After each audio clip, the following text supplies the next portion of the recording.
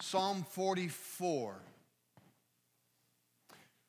One time I was getting ready to preach, and the musician who was singing right before I preached gave not quite the same testimony as Dick did just then. But he gave one in which he began talking about the blues, Christian blues. And he said, I wondered why we don't have many good Christian blues songs. And then he said, then it dawned on me, Christians don't get the blues. And then he said, so now I want to sing to you a Christian blues song. I was so confused by the time I got up there to preach. First of all, he was wrong. We do get the blues. And in fact, blues is not simply a genre or a style of music that Christian folks deal with or even secular folks deal with. Now, I love good blues music. I can listen to it all day long. And recently I was listening to one song, and it's a good blues line here where it said, my mother is the only one who loves me. And that was good enough, but then it went further and said, and she might be jiving. Now that's the blues. That's the blues. And even in biblical literature or Hebrew literature, the Psalms, that great gathering of prayers and poems and songs to the Lord. Some of them are grand and majestic as the people of God would sing on their ascent to the hill of God, to the mount of God, to Zion, and they would sing great songs of triumph and joy.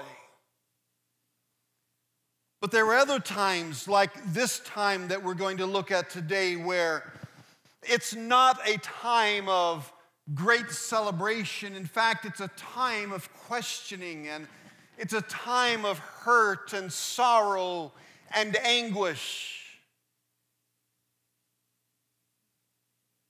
And I know I'm preaching to some folks today who should be glad there's that kind of psalm in the Bible. Because you've come into this place today and you're hurting. Your soul is just heavy and dark. And for too many occasions, it seems like those who bear the name of Christ simply say, in effect, don't worry, be happy.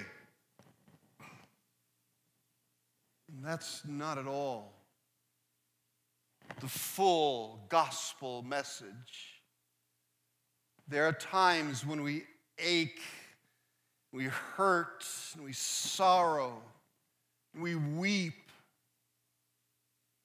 And even in times when we don't do those things, the Bible tells us that we are to weep with those who do weep and mourn with those who do mourn.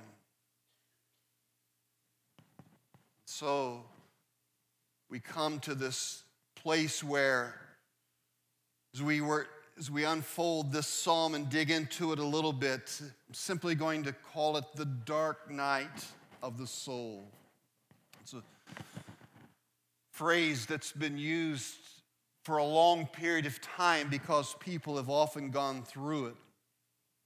In fact, not only is it something for the blues music and something for the Old Testament, but even in modern verse, it is something that still rings out there. The American novelist F. Scott Fitzgerald said in one of his works, in a real dark night of the soul, it is always 3 o'clock in the morning. You understand what he's saying, don't you? Some of you your clock's set at 3 o'clock right now. In fact, the pop rock band Matchbox 20 has a song titled 3 a.m. and it says, one of the lines says, and the clock on the wall has been stuck at 3 for days and days. And another rock band lyric says, it's the dark night of the soul, and temptations taking hold, but through the pain and suffering, through the heartache and trembling, it's not a pleasant place. And before we go back and read the rest of the psalm, I want us to zero in on the last part of verse number 19, where the psalmist is making complaint almost to God the Father. And he says to him, and you have covered us with the shadow of death. You've covered us with the shadow of death. That's the dark night of the soul. That's when it's pitch black. It's when it hurts so deeply you don't think it can hurt anymore. And to better understand this, we're going to kind of unfold this chapter like a good crime mystery. You know, a good crime mystery starts out with the crime occurring at the beginning. And they let you know what's taken place, and then there's a flashback. So we're going to, first of all, go back to the day before or the days before the dark night to see what leads up to this dark night. So let's take a look, Psalm 44, beginning in verse 1. O God, we have heard with our ears, our fathers have told us what deeds you performed in their days, in the days of old. You, with your own hand, drove out the nations, but them you planted. You afflicted the peoples, but them you set free. For not by their own sword did they win the land, nor did their own arm save them, but your right hand and your arm and the light of your face, for you delighted in them. And so if we go back to those days before the dark night shows up, it's a day in which the psalmist is rehearsing that for generations, God, you have blessed your people. Our forefathers have told from generation to generation about your mighty works. They've not trusted in their own strength. They've not trusted in their own weapons. They've not trusted in their own ingenuity. But it was you, oh God, who brought out Abram from the land and gave him a place and gave him a people, and you blessed them. And I like the way it sums it up when he says, the light of your face, for you delighted in them. That's where we want to be, isn't it? Where the face of God is upon us. That's the old blessing from Numbers, that the Lord may bless you and keep you and make his face to shine upon you. Because when he does that, it's a sign that he delights in you.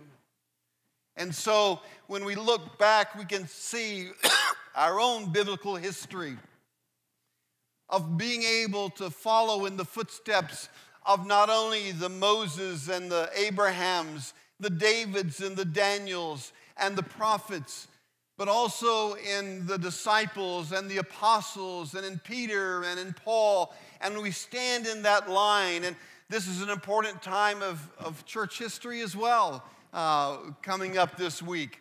And I hope that you'll celebrate on the 31st, Reformation Day. 499 years ago, Martin Luther nailed his 95 Theses to the church door in Wittenberg and began the Reformation, which we stand in its wake today. And so we have that history, and we can look back to the past and see what God has done. But the psalmist also recognizes that not only did God shine his light on our forefathers, but he has shown his light on us. Look with me in verse 4. The psalmist declares, "You are my king, O God. Ordain salvation for Jacob. Through you we push down our foes. Through your name we tread down those who rise up against us. For not in my bow do I trust, nor can my sword save me. But you have saved us from our foes and have put to shame those who hate us. In God we have boasted continually, and we will give thanks to your name forever." God has shone his light on them. He's shined down upon them.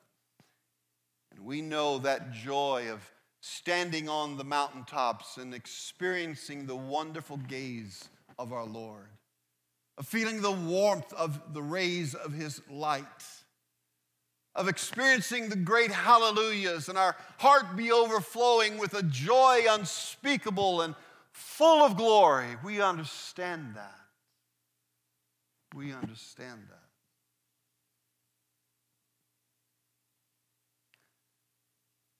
But when we stand on the mountaintops and we see that amazing view, and we see on the horizon an even larger mountaintop, the way from one mountaintop to another is through the valley. It's through the valley. I've stood at the base of the Matterhorn, not the amusement park ride, but the mountain in Switzerland. I didn't try to climb it, but I stood up on another mountain and at its base could see the Matterhorn rising in the sky. Just stood there in awe of our great God. But then my eyes looked down, and at the base of the Matterhorn, you'll never guess what's there.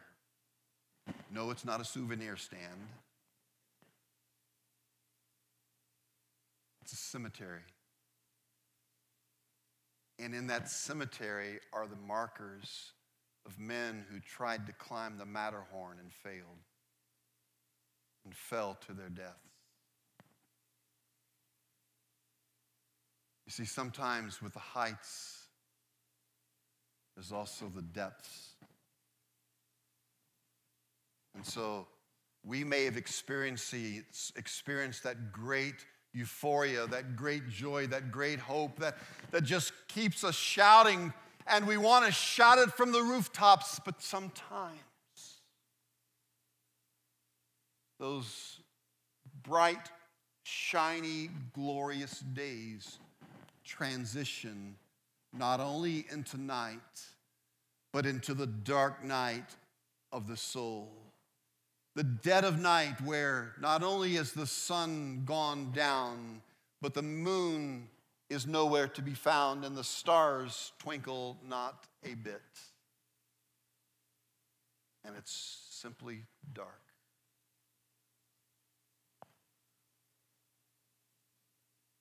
Now, the psalmist isn't the only person in verse 19 who speaks about the shadow of death. But let's just listen to actually how he does speak, because we see such a great transition in this psalm. It's going in one direction and just makes an abrupt stop and turns and goes in the opposite direction. He's been talking about how God has blessed their forefathers, how God has blessed them. He's given them victory over their enemies. He's given them great delight and great joy. And then verse 9, he says, "But you have rejected us and disgraced us and have not gone out with our armies. You have made us turn back from the foe, and those who hate us have gotten spoil. You have made us like sheep for slaughter and have scattered us among the nations. You have sold your people for a trifle, demanding no high price for them. You have made us the taunt of our neighbors, the derision and scorn of those around us. You have made us a byword among the nations, a laughingstock among the peoples. All day long, my disgrace is before me, and shame has covered my face. The sound of the taunter and reviler at the sight of the enemy and the avenger, all this has come upon us, though we have not forgotten you, and we've not been false to your covenant. Our heart has not turned back, nor have our steps departed from your way. Yet you have broken us in the place of jackals and covered us with the shadow of death. If we had forgotten the name of our God or spread out our hands to a foreign God, would not God discover this? For he knows the secrets of the heart. Yet for your sake we are killed all the day long. We are regarded as sheep to be slaughtered. It's a little different than those first verses, isn't it? Dark, it's gloomy. It's the sense in which they think God has rejected them. He once blessed them, but now he's rejected them. That's what it seems like. Now, this shadow of death, this dark night, that phrase or that word that's used there in verse 19 when it says, you've covered us with the shadow of death, it's used but 18 times in the Old Testament.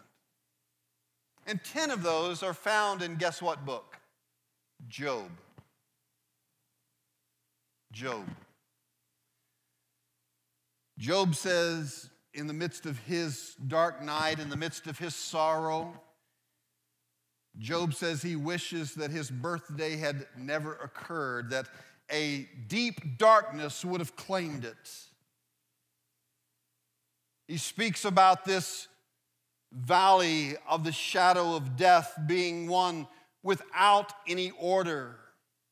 It's one where there's weeping, where there's terrors, where it's like a mine in which ore is searched out, but the miner finds only gloom and deep darkness. He speaks of his own death, coming death, as going to the land of deep shadows and not returning. You see, that word is a compound word, which the first part of it means a shadow is from a mountain. And then the second part meaning the place of death.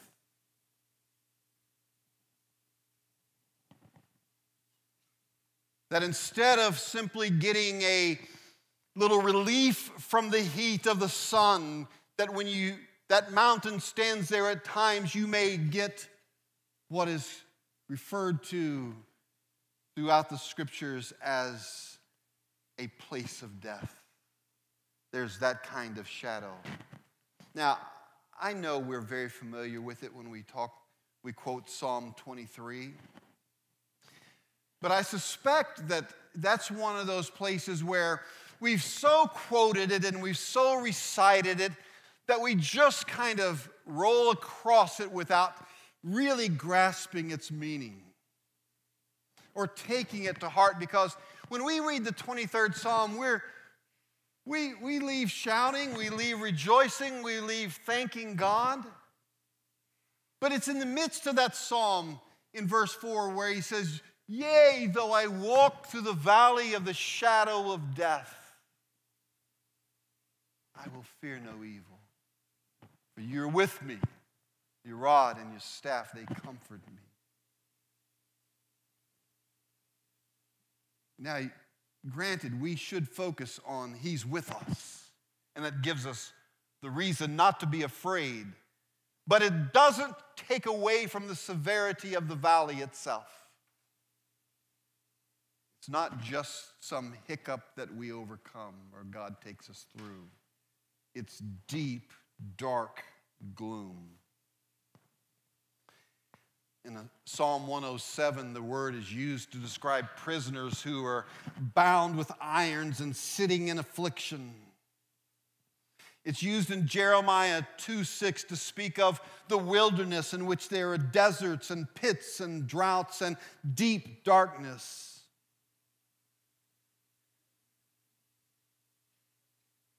It's a place that nobody puts on their bucket list. Nobody sees their travel agent to sign up for a tour.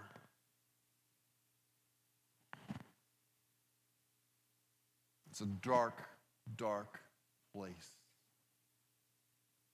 In fact, it's so dark that the people of Israel here, the psalmist here, feels as if they have been cursed like Satan. Look again with me at verse number 25. For our soul is bowed down to the dust. Our belly clings to the ground. Can you hear the echo of Genesis 3:14 where God, after Satan had deceived Adam and Eve, can you hear the echo of God saying to Satan as he cursed the serpent, "On your belly you shall go, and dust you shall eat"? You see, the psalmist is saying, just like you cursed the devil, and we know how that turned out, that's what I feel like.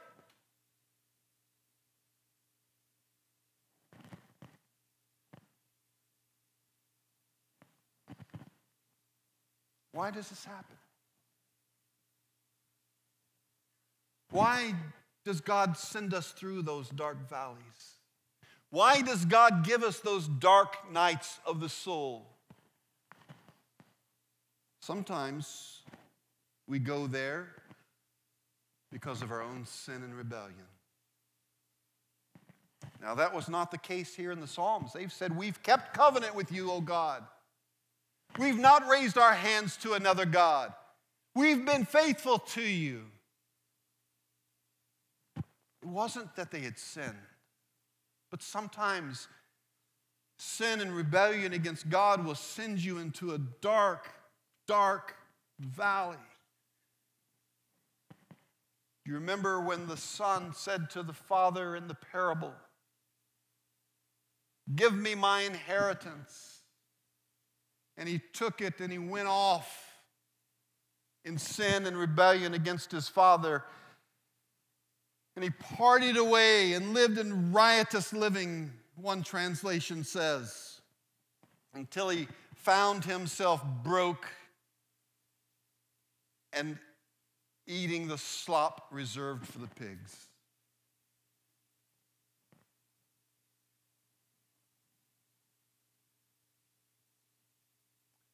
I know that story.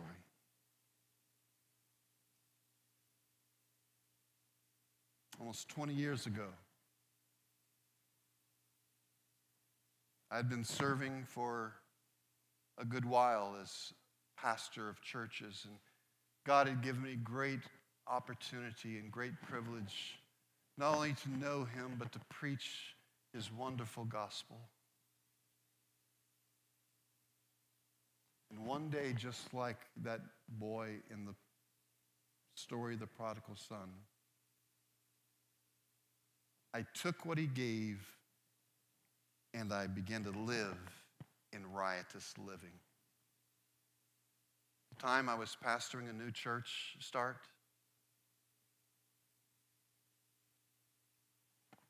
Those in the congregation now are some of those who write books for the Christian community. I was doing doctoral studies, the leading seminary in the land, was teaching seminary classes.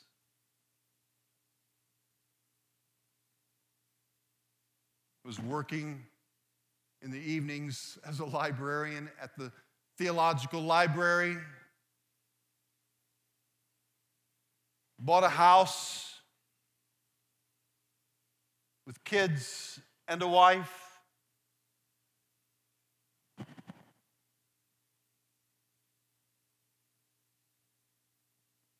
And I fell willingly into a black hole that instantaneously cost me my marriage, my ministry, my church, my education, my job. And I found myself laying in a bed with by bed I mean a mattress laid on the floor so close to the refrigerator I could open the refrigerator from the bedroom. Alone. In a matter of just a few weeks and short months, I lost 60 pounds. That was the good part.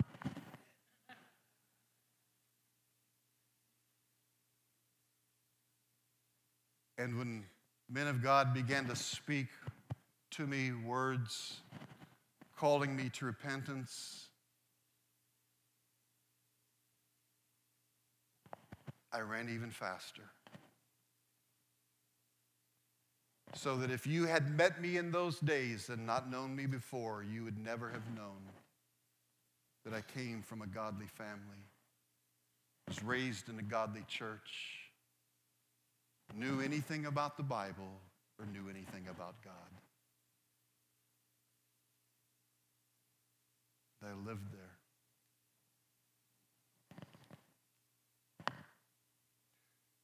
Till those nights when I would cry out, God, how do I get out of this mess?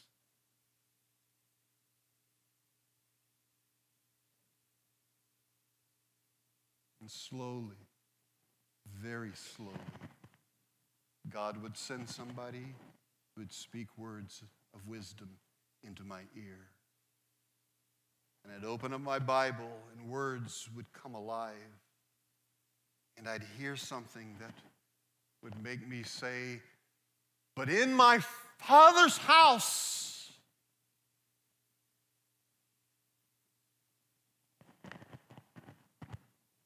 and God reached down that long road and drew me back to himself. I still bear the scars. I still remember the sweat and tears and blood in the 3 o'clock hours. But God was gracious and granted forgiveness. You see, sometimes the dark night is a result of sin or our rebellion. But sometimes it's not the sin.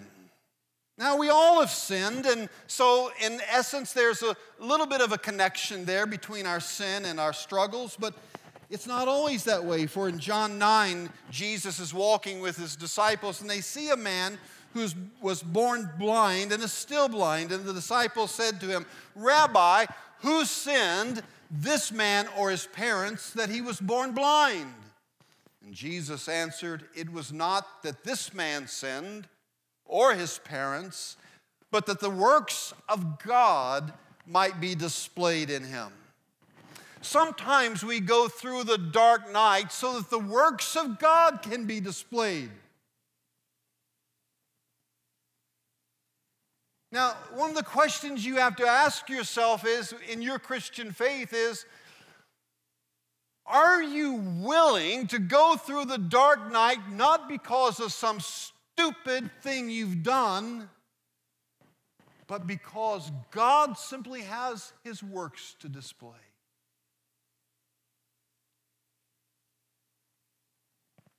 You know, almost without fail, when we look at history of God doing great movements across this globe, those movements come when he first sends great darkness and great despair. And all that's left is to call out to God and say, God, if you don't save us, we won't be saved. And so sometimes it's for the sake of God displaying his works. Sometimes it's simply because, well, we don't know why. Do you remember all those times when Job discussed the reasons why he discussed going through that dark valley? He finally says to God, God, why? And God has a long discussion with Job. And at the end of it, we close the pages on the book of Job. And you know what the answer was? We still don't know. When Job reached the end, he still didn't know why. And sometimes we won't either. The last thing here is that the dark night sometimes is simply for the gospel. It's for the gospel. One other place this phrase, the shadow of death, the valley of the shadow of death, is used is in Isaiah 9:2. Very familiar verse. We use it around Christmas when we talk about the coming Christ, and it says, the people who walked in darkness have seen a great light. Those who dwelt in a land of deep darkness, on them a light has shone. You see, it's a prophecy of the coming of the Messiah, the coming Christ. That's why in chapter 44, verse number 11, it says, you have made us like sheep for slaughter. You've heard that before, haven't you? Verse 22 says, yet for your sake we are killed all the day long. We are regarded as sheep to be slaughtered. Now I ask you, who's the sheep to be slaughtered? It's the Lord Jesus. Isaiah 53:7 says, he was oppressed and he was afflicted, yet he opened not his mouth. Like a lamb he was led to the slaughter. And then you hear John the Baptist bellowing in John 1:29, behold, the Lamb of God who takes away the sin of the world. You see, the dark night of the psalmist was a foreshadowing of the gospel, the foreshadowing of the Christ who was to come. You say, well, we're not foreshadowing that anymore. Well, we might say, for us, we're a back shadow of the gospel when we suffer. That's why when he quotes in verse 22, when he says in verse 22, yet for your sake we are all killed. We are killed all the day long. We're regarded as sheep to be slaughtered. Paul picks up on that and quotes it verbatim in Romans 8:36 after he declares that Christ was given over by the Father for us on our behalf. That therefore, joined with Christ, we will never be separated from him, no matter how dark it gets. And so the psalmist in his dark night was foreshadowing the coming of Christ. We who live on this side, our sufferings backshadow, pointing as well to the Christ who has suffered on our behalf. In fact, one more good reason to know that this is the truth about this is that when we look at verse number 24, he says, why do you hide your face? That first word, why? That's the question, why? But it's the very same word that Jesus echoed or spoke on the cross when he said, my God, why have you forsaken me? Why? For what reason am I being abandoned? For what reason am I being rejected? And just like Jesus had been praying that whole night before in the Garden of Gethsemane, he kept praying to the Father. I know we planned this from eternity past, but remind me one more time. Remind me again of the price and what it's going to be paid for. Remind me again that it's the redeeming of people for your glory and for your fame. And so it's a pointing to the cross. That's why the writer of Hebrews says that we're to look unto Jesus, the author and perfecter of our faith, who for the joy set before him endured the cross, despising the shame, and is set down at the right hand of God. Do you notice how he phrased that? The joy was set before him. It was not resting upon him. It was set before him. First, he endured the cross. You know, we've just done a whole series on Philippians and joy in the midst of suffering. But sometimes that joy is just here while we endure our cross, where we endure that which will fill up the sufferings of Christ, where we endure that which will point us back to the one who gave his life for us.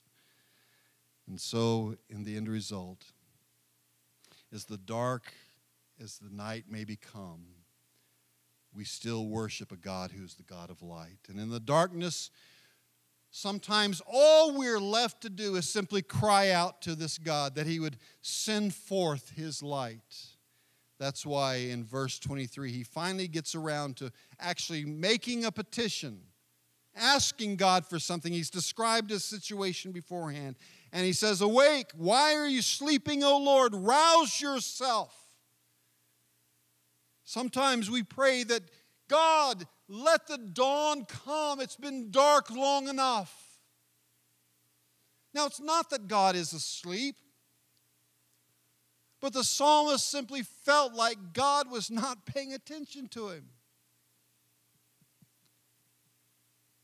And so we pray, God, look upon us in our hurt and our suffering.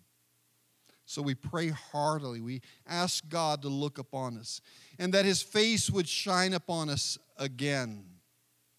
That his face would shine upon us again. They had asserted, remember in verse 3, that God had shown the light of his face upon their forefathers, and then they pray again in verse number 24, "Why do you hide your face?" God, pull back the veil. Show us again the light of your glory. So we pray heartily that the dawn would come. We pray with eternity in mind. They had said earlier, God, you've rejected us. But now in verse 23, they pray, do not reject us forever. Forever. Maybe for a while it's going to happen, God, but we come with eternity in mind. And sometimes when we pray for relief, it happens instantaneously.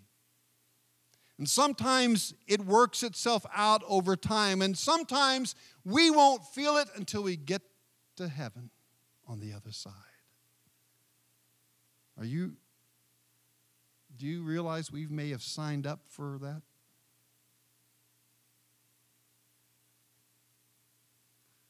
The challenge is to keep our eyes focused upon him, even when we suffer. Paul prayed. He says, do you remember how he said it? Thrice, 3 times, which is an expression of terms which means I prayed over and over and over again, and over and over and over again. And God finally said, not taking it away, my grace is sufficient.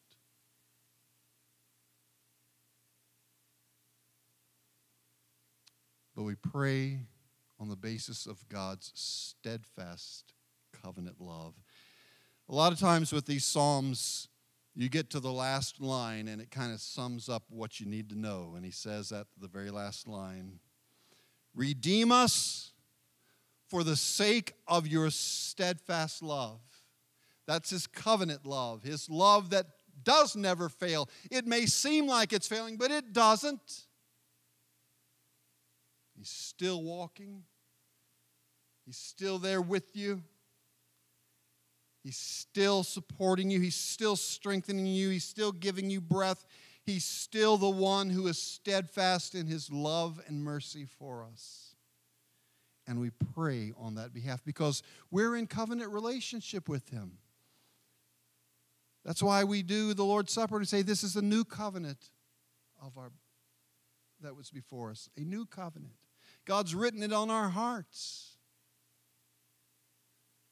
And when we have that covenant relationship, we will continually have the Lord Jesus at the right hand of the Father interceding on our behalf. That it never get to be too much. Now, maybe it's too much for us to bear, but not too much for Him to bear. And He bears it through us, or for us.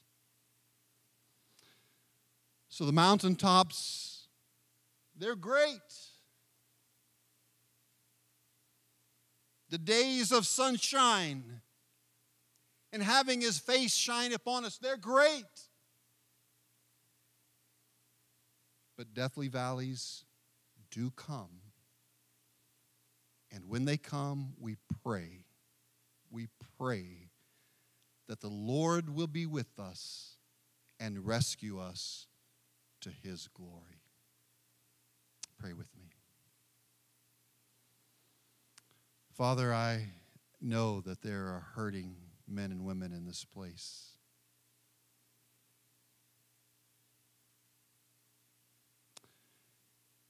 Would you walk with them through those dark valleys? And Father, would you deliver them from those valleys? Maybe some of them or all of them even. Maybe today you'll take them out to where the dawning of the new day will shine.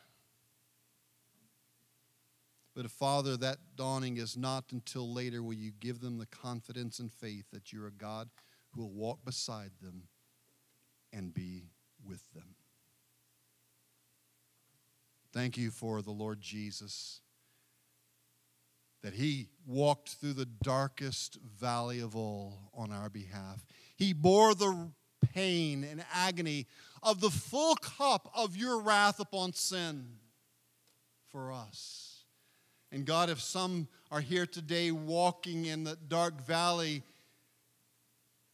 that are experiencing some of your wrath,